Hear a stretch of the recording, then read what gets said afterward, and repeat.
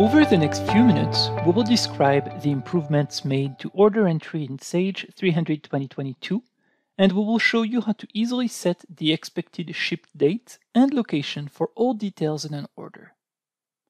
Starting with the version 2022 of Sage 300, you now have a convenient option to set the expected ship date and location for all details on an order. Two new buttons are available in the Order tab of the Order Entry screen.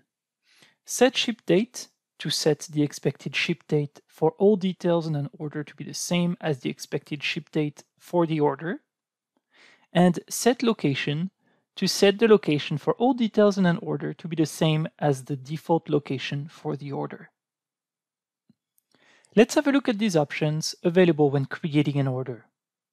Under Order Entry, select OE Transactions and Order Entry. Let's begin by entering the order details. Notice that the location is currently not the same for every item. You can also notice that the expected ship date is not the same for all the items. If you would like to use the same location or the same ship date for each item on the order, you may now use these buttons. If you use the Set Location button, the Ship to location selected for the order will be assigned to all the items. Let's click this button.